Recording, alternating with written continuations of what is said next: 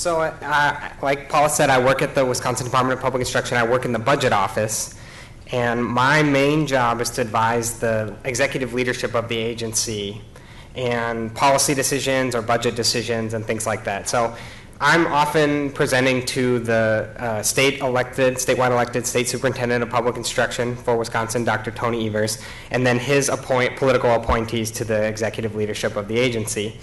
And when I was thinking about what I should present to you, I thought, okay, well, I have a lot of opinions about visualization. Everyone does who works in visualization, but that's not really what's interesting. I'm going to show you 5 graphs that I've actually worked with DPI's leadership on. And we're going to talk about what kinds of principles are embodied by these graphs. So they've actually been seen by the state superintendent, every one of them. And so we'll have that in the back of your head as context for how you can use data visualization to communicate with leaders about very complicated data issues and what data can do for you. We have sometimes principles. This one hangs above my desk. Know thy data and know thy audience better. I think knowing your data is crucial. That's the tool you got to work with. But when you are working with leaders, you have to know what they need and what their interests are and what their challenges are. And I have a series of questions that I always ask, and I find it very interesting that these questions apply both to the data and to the people. And they're really useful. So what is their question? There could be the data or the people. You need to answer that for both of them. What is their time frame? So often with leaders, time frame is short. And the data may be long-looking data or very short-term data. So you have to keep that in mind. What are their constraints? With leaders, it can be things like time, energy, political realities. With data, it can be the measurement of the tool or the capacity we have to analyze it. And what is their capacity? So what are our leaders' abilities? What are their backgrounds? What are their trainings? And what are their interests? And what is the data's background? Where did it come from? What is embodied in the data? The underlying thesis, the thing that I've learned since I started at the Department of Public Instruction 3 years ago, is that your audience is often actually much smarter than you might think when you go into the room. And you should really think about how you can enable them to access that ability. In education, we're really lucky. Most of the people we work with in education leadership roles have had a lot of education. So you should see that as an asset. And how can you, bring the data to bear to make them, help them make better decisions? But the reason we don't all do this perfectly all the time is that there's very real barriers to our work. Time, data, tools, and technology. And we've heard a lot about tools and technology. I'm going to talk a bit about time and data as barriers very briefly. My boss always talks about something called yeah buts.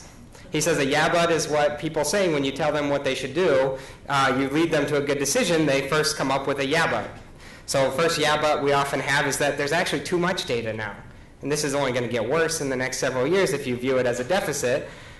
You are going to be faced with a lot more information or data to make information out of. So that makes it hard to get down and have that conversation about those key questions because you're not just analyzing assessment score data today, but you also have to analyze attendance data tomorrow, and maybe you have some survey data that needs to be processed, and so you're often pulled in different directions by these different data sources.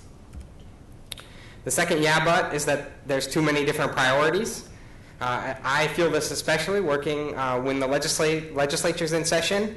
Our agency, we are a service branch to the legislature too. So when they have questions, we got to get them answered quickly, or they'll make a decision without the information. And so that's a pretty powerful reason to move quickly. But they might have 20 different questions, and they're going to take them all up in one long committee meeting on Friday, and it's Tuesday. Okay, well. That makes it hard to sit and think really in depth about capacity and what the data can do. Often we have different directions. We don't know what direction we're supposed to be going. We may be supposed to be going in 2 directions at the same time, and then somebody else tells us to stop. So these are very realistic concerns that you feel when you're working with leadership. So the way out, or the way we try to organize our work in Wisconsin is we try to identify our goals in advance if we can, so we have some strategy to what we're going to do. We explore our data constantly, and we're always doing analysis so that we're ready. We focus narrow. We focus very narrowly when we talk with leaders, because that way we're showing them leadership. You know, they don't ask me, can I please look at the data? They ask me, can you tell me what the data says about X? And so it's my job to actually answer that question, not to show them the attendance data. We try to find the context, as much context as possible that they are familiar with, so that they can, you know, place this visualization into a decision-making space that they're comfortable with and understand. And we have to put it together well. One thing I always find a bit of a challenge is when you prepare a presentation on data visualization, you have to prepare it for a projector which has a resolution of like nothing compared to your laptop. So I can make these beautiful presentations on high resolution, and then I have to figure out how do I actually distill that down so it'll fit on a projector. So you have to realize that your presentation really does matter, and it's really sometimes hard because you may be presenting to the legislature and they're lucky if they have a projector at all, as we heard from Peter. So really you have to think about what's the final format going to be. So this is a map of Wisconsin. And this map shows the free and reduced price lunch population of the state from 2002 to 2012. The conclusion from this map is utterly obvious. This map is something that we use almost all the time when we talk to schools, when we talk to leaders, we talk to legislators. The Wisconsin that most administrators in our agency worked in when they worked in school districts is not the Wisconsin of today. It's fundamentally different. It is purple today, and it was light purple in 2002. The reality is that school districts in Wisconsin, the vast majority of them, have double or triple the percentage of free and reduced price lunch eligible students than they did 10 years ago. That may be within many teachers in that district's tenure. So 10 years ago, they were teaching a class with 5 kids in it who were free and reduced price lunch eligible. Now it's 15. That means that things are changing dramatically. The reason this works is not only does it have the mapping component that people really do love to talk about maps, and we try to map as much as we can, but there's a drama inherent in this map. You can watch this animation over and over again and look at different parts of the state and see what has happened to their student population and see how it's changing. And so that becomes a very powerful way we use it just to frame conversations. Let's start from this view. Things are fundamentally different than they used to be. So what are we going to do about it? What are we going to change? So I like to contrast it to this. Sometimes, you know, infographics have their place, but sometimes they can be very distorting, and they are often very low information resolution. So here we have 2 numbers, which would be 2 cells on our spreadsheet with 2 labels, and it takes up the same space as that map did, which is composed of thousands of numbers. They're both easy to digest. The other one took me a long time to make. That map took probably weeks to perfect. So when you have the luxury of time, you can do a lot more. So metrics and dashboards are for quick things that there's not much data behind, or maybe there's a lot of data behind, but they're much more quick. Something like that map takes a lot longer. I would be remiss if I didn't try to stop the tide of word clouds in education. Let me just unpack this. So take a minute, look at the graph. Well, graph, I guess, is being very charitable. What did you learn? You learned that obviously in education were used a lot in whatever conversations were analyzed. Some other words were also used a lot. What did the colors mean? I don't know. That's not very clear. So what value did that really provide? Now, I'll be charitable and say you can provide a marketing value, or it can provide a joke for my presentation, but a histogram or some other kind of textual analysis would have been much more useful for the same data. So you have to really be thinking about the context and the type of presentation. The other thing we try to talk about at our agency is the difference between exploratory and explanatory graphics. Exploratory graphics are what I use, or my analysts use, to understand the features of a data set. Explanatory graphics are polished and annotated graphics that convey a fact or an argument clearly. What we always say is never show your policymaker, your section chief, or whatever an exploratory graphic. You're doing a disservice to them. You're wasting their time. You need to figure out what the meaning is, what we're trying to say, and explain it to them and situate it in the context. And that way your meeting with them will be much more productive. If you have 30 minutes, you can cover a lot in a well-done explanatory graphic. You won't be explaining, oh yeah, I forgot to label the x-axis. The x-axis is this. Oh yeah, the colors mean this. I forgot to put this legend on it. Oh yeah, the average score on this test is this. I forgot to draw that line. Like, you need to get all that context on the page. So here's an example of an exploratory graphic that actually has a lot of context already on it. But it's hard to read. It's something that means something to me inherently.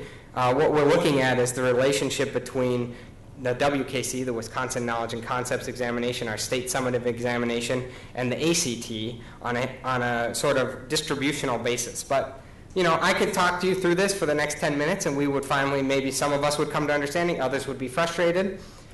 Instead, I'll just show you the money, which is, this is the distributions for several grades. I'm glad it shows up clearly on there with the colors. So the black line represents the 97th percentile of students. The key here is that you can see two things immediately from this graphic.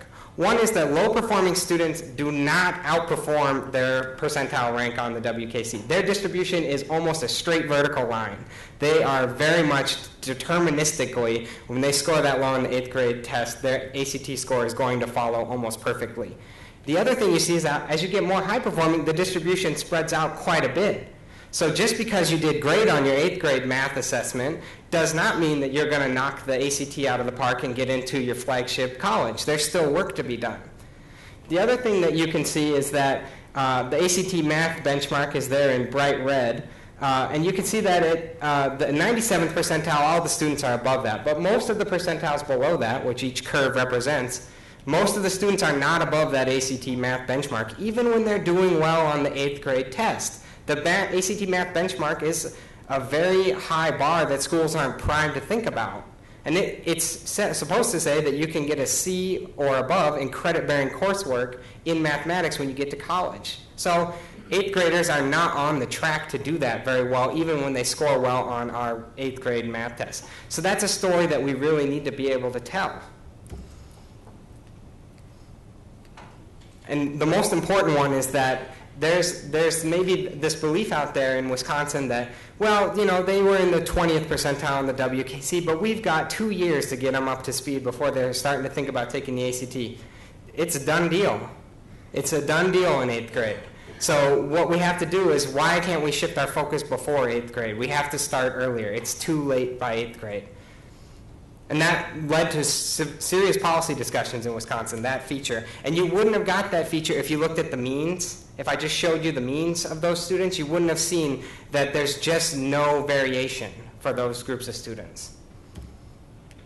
So, you know, one thing, you know, when I first started doing this, my goal was actually to educate the leadership at DPI and to say, you all have PhDs. Every one of you appointed officials has a PhD. So I'm going to push you, and we're going to do something complex. And you know, my immediate supervisor said, I don't think that's a good idea. You should go in with bar graphs. And I said, yeah, I mean, I think you're not doing a service to the leadership. We are really fortunate that we have such a smart audience, and I know that audience is smart. So instead of saying it's their fault if they don't understand the complexity, it's my fault if they don't understand the complexity. So how do we make it work that way? How do we provide them the context? How do we explain the graphic? How do we make the graphic accessible? Because if I can't make it accessible to them, then I'm not doing my job correctly. This is another one. It's an animation. And what you're seeing is the complete test history for the 2005, 2006 to 2010-11 Wisconsin cohort of students. Each red line is a student, and they're binned by percentile, so we're moving up the percentile ranks and seeing how the students do. The yellow line is the average for that percentile, the median actually. And the blue background is the proficiency levels on the WKCE, so the state proficiency levels. What I think is really powerful as this cycles through is that the yellow line never changes slope. It only changes intercept. So when we have students starting out in 3rd grade in the lower percentiles, they're not catching up, ever. They are winding up in the same proficiency category that they started in. And in the bottom right, you see a histogram that shows you the proficiency levels that the students who started in that percentile wind up at. So you can see that The far right is advanced, and the middle is proficient. Then we have basic and then minimal. It's all determined on that third grade assessment. Growth is not occurring. This graph was created because we had this idea at our agency that we were going to set these really ambitious growth targets. And we were going to say, if students are starting off really low, then schools have to grow them 4 times as fast as a student that starts off in the middle proficiency level. And I said, well, wait a minute, we can see if any school has ever done that, or any student has ever done that in the state. And what we decided is that if we set that kind of growth targets, we're not reflecting reality at all. And that doesn't mean that we shouldn't set ambitious targets, but we need to be clear about that those targets are ambitious and how ambitious they are. The really interesting thing I like to point out to practitioners is that a lot of practitioners focus on students just below the proficiency cutoff. And what I like to say is that you got to focus on kids just above, which is common sense to a lot of people, but kids who start just above a proficiency cutoff are just as likely to fall back down. Students don't travel in a straight line on this graph. They're all over the place. They fan out quite a bit, and year to year they move quite a bit. So if they're on the edge of the proficiency level, they need work to ensure that they stay or grow out of being close to the border of that proficiency level. So it's a really complex graph. There's literally tens or hundreds of thousands of data points behind this graphic. And it takes a while to just look at it and think and look at it and think. But we learn a few things immediately. Mobility across proficiency categories is hard. The student growth is parallel across all the percentiles. Students regress as well as they grow. And our assessments are noisy. You can see that they don't all stay tightly around the median. They fan out quite a bit. And so students have different experiences. Making decisions about individual students on a year-to-year summative assessment is probably chasing the noise and not following the signal. So another crucial thing, we saw it in the last graph, but here's another graph, which is talking about context. One of the projects that I work on, and I would love to talk to any of you about this if you're interested, is the dropout early warning system in Wisconsin. Wisconsin, we implemented as a reaction to that ACT analysis you saw, where 8th graders were not performing on the ACT. We said we got to start targeting students earlier. We implemented a 6th, 7th, and 8th grade early warning system for high school completion. But one of the keys that I said when I started the project was that it has to be empirically accurate. We have to be upfront about how accurate it is. So we use what's known as a ROC or a ROC curve. What's important is that I can show this to leaders without ever explaining to them what a ROC curve is, because here's what I say. All those little dots represent all the other early warning systems around the country. So all those little light gray dots. Some of them on the top left are the most accurate early warning systems that have ever been reported in the literature. The lines represent all the different models that we have tested in Wisconsin on our data for accuracy. And so you can see that one of ours intersects the most top left corner of the map. That means it's as accurate as the most accurate reported model in the literature. So then we can say, is that accurate enough for you as the executive leadership of the state education agency to say we should roll this product out statewide? The answer was yes, because I framed the discussion so that it would be yes. We are the most accurate. So that's why context is important. If I would have shown them that without the context of the national literature, we wouldn't have really had a reason to make that decision.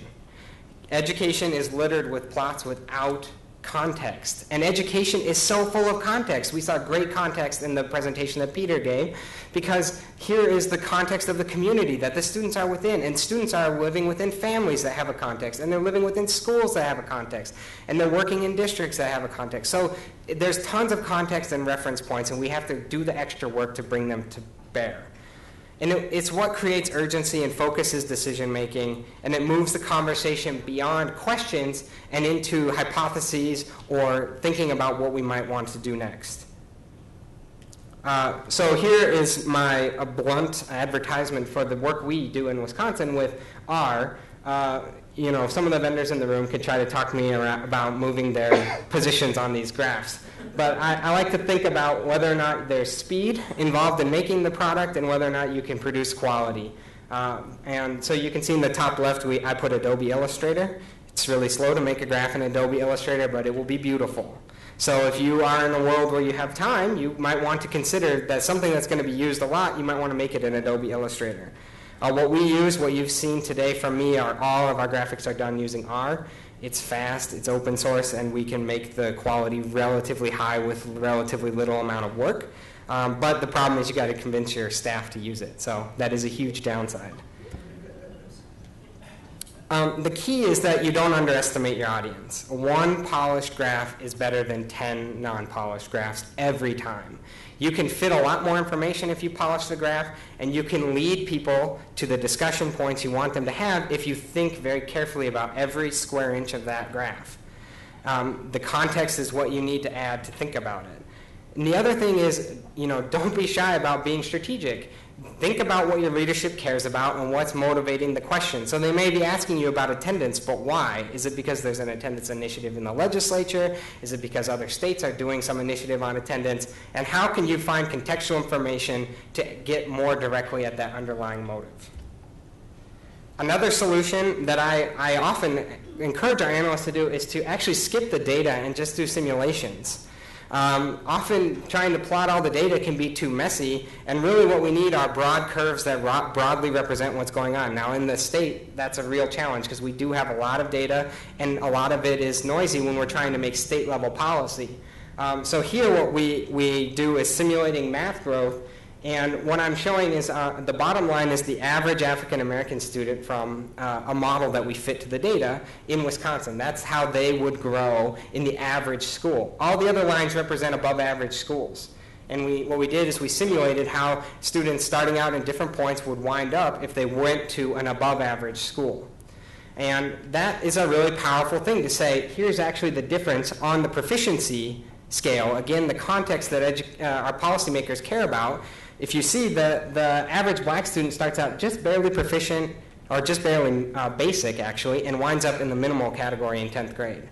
If they go to a higher performing school, they either stay in the basic category or they can even move up to the proficient category. And so that's the difference, the visual difference between a regular school and an above average school. The other one I like to do is model the counterfactual. There's a little bit of a lot going on here, but I tried to make it very simple. This was for our leadership team. The big arrow represents their goals, their stated goals for graduation in Wisconsin. We have a really high graduation rate, but not if you are African American or Hispanic in the state. So we said we're going to close that gap. And then we set some ambitious targets. So I drew that, and then I drew the projected trend line for those, very basic trend line. And then I showed the actual data, which is the little points.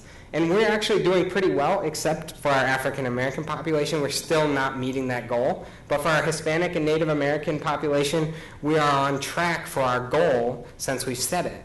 And so the focus is, when we have a discussion, is we don't need initiatives for our other groups. We need to target our initiatives or our thinking around the group that's not meeting the goal. And why aren't they meeting the goal? And it's just showing that visual gap that if we continue the way we are, we're going to miss our goal by about 8 percentage points. And so are we comfortable with that, or do we want to change something? And so that's really thinking about what the counterfactual will be. So, I hope that I've really shown you what we've done in Wisconsin. And remember that this work has all been done with the executive leadership at the agency. And so luckily they tolerate me quite a bit. So I have had the luxury of having a lot of time to work with them. But it's also that we've really tried to think about what their needs and concerns are and how we can meet them with the data that we have available to us. So if you're interested in the dropout early warning system, you can go to the first link there. That's the page describing the work we've done in Wisconsin. You can email me. There's some actually open source software, R code, available for the early warning system. It's still being polished, but you can watch me actively screw it up and then fix it on GitHub. Or you can go to my homepage or follow me on Google+, or tweet me. I forgot my Twitter handle is @jknowles. So it's been really a pleasure to talk to you, and I hope to have more conversations with many of you throughout the rest of the conference. Thank you.